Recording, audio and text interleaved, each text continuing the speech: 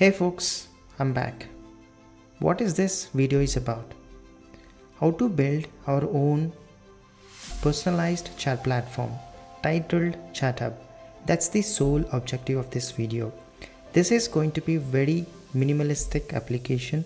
So let's straight away dive in and see what this application has to offer. So on opening this application, we land directly onto our session page, the least friction to the product experience. So you can see that we do have simple greeting message. Hello, how can I help you today? We have a few features. Let's try to go through each of them and see how those behaves in this application. So in our chat input, we have an option to choose from various models, irrespective of the providers. It can be OpenAI, it can be Claude, it can be Gemini, and our own local system Llama models, which we are going to run from our own system. So these are the options, and also very exciting feature here. We can create our own assistants, basically specializing to particular tasks, providing the instructions to behave in a certain manner and all. So let me try to select this Python assistant that I have.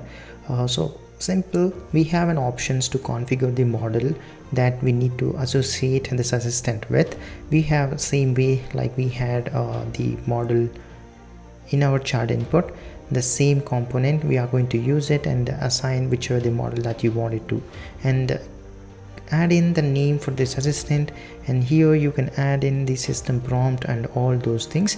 And once you are done, you can just click on save, and that is how we are going to create our own assistants. You can create as many assistants as you can. So here just create new assistants, and let's say I'm just going to add in like Golang assistant. I'm just adding here you are Golang expert and only written Golang code. Okay, so now let's try to save this, and you can see here, okay, let's try to edit the name. I'm just changing this one to Golang, and we have this assistance, and we can use this thing and accordingly play with it. So now let's try to see how this is going to behave with the default models. And we have in two options. One, straight away go ahead and ask the question, or else just type in slash, and here we have default examples of a prompts that we can choose from. If we are frequently using certain prompts, we can search for those respective prompts and try to find out the one that we need and use it. For example, let's say I wanted to use for the Python script. You can see we have here the placeholder. So this one, it's a kind of like input that we want to take from the user to make it reusable, the prompt. So if I just click here, so I'm going to say like write a Python script to transcribe videos. So now let's see. So basically the experience that you receive in all of the platforms, it is going to be the same. So the streaming experience and all the format supports in our markdown, the code snippets, the tables, the points, ordered list, unordered list, bullet list, everything we are going to support. So you can see here it did generate the Python code snippet for us, and we do have an option to copy. So just the way that we see in other platforms, so we can see the Python code is copied, and we have a link here to that respective FFmpeg, and we can just go and understand more about those commands and all those things, which is very important to play with the videos. And here we have the options to copy whatever it is generated in the chat response. Click on here. These are all functional, and we can delete this message, copy this response, and if we wanted to regenerate the response, if we don't like the response that it has generated from particular model, so click on this one and choose from whichever model that you wanted to, and use your own custom assistants that we have created. Let's say I wanted to use this Claude 3 Sonnet. So if I just select this one, so for the same question we try to see the response from that respective model, and you can see it is as good as it was with the GPT-4o, and that is how we have the option to regenerate the particular message and have the option to use whatever the models that we have from multiple providers. And this is one thing. And here there is a plugins section inside the chat input as well. So we have 3 plugins as of now: option to search the web, and option to generate the image and store the messages that we have received or the questions that we have asked in our chat session, and so that we can maintain the context. And these are the plugins. And now I have enabled web search and image generation. Let's see now. I'm just going to ask for generate an image of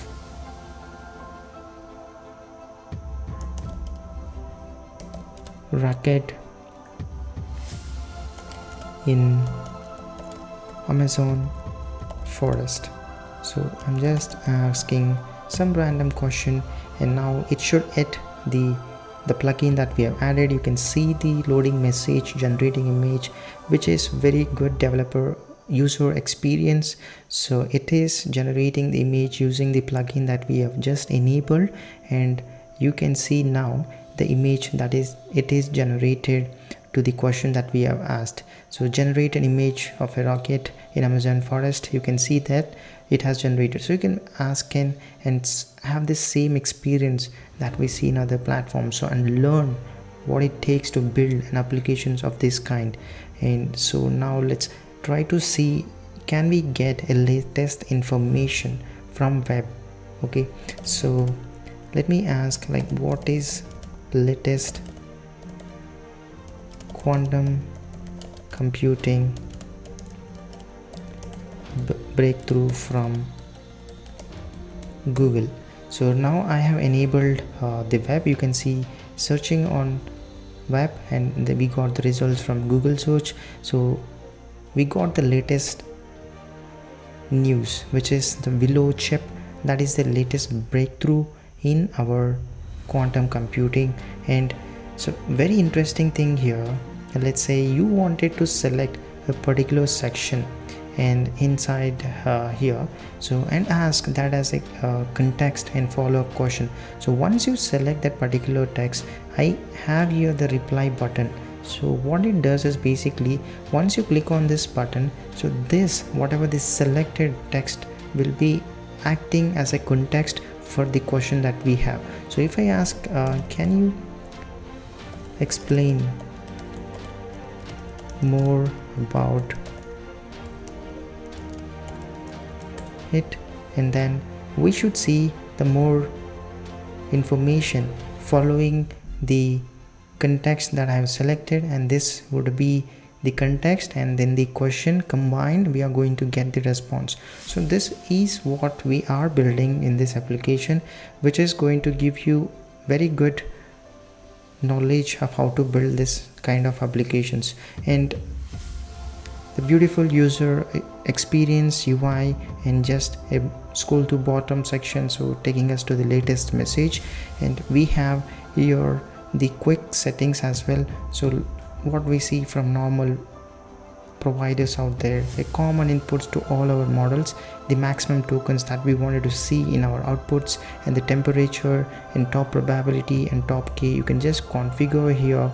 So whatever the value that you want, you can just adjust to whatever that you want, and as simple as this, you can just set in these things.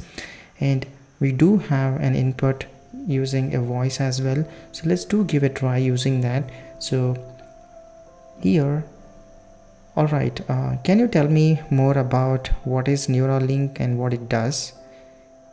So once we spoke this and stop this, and you can see that whatever the voice that we just spoke, it collects that and transcribes it and takes that as the input message from the user, and gives the information that we see. So it's not just the info that it can give, it can also format in a table. So let's say if I wanted to ask, can you give me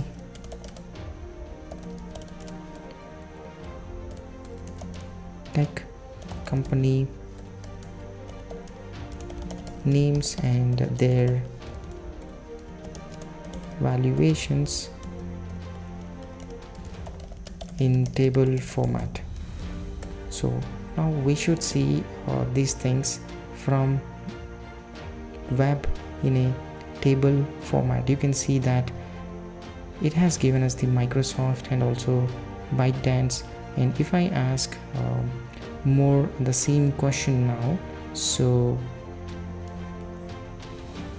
follow up from the web search, you can see the same company results. And also let me just disable this web search and ask the same question. Now it should use the models and give us the result. So this is how it is, as good as we see in the standard platforms, and that is what we are building in here. So this is all we have in this session section page. Now let's see what we have in the sidebar. So this is the chat history, whatever we converse and the model that we used. We have here each session as part of our sidebar. So whatever this model that we use, we can just navigate to that respective history and have an option to edit the title of a particular session or delete a particular session. So that is what we have in this history sidebar. And here is very important thing, you can create your own prompt and or go through the list of the prompts that we have.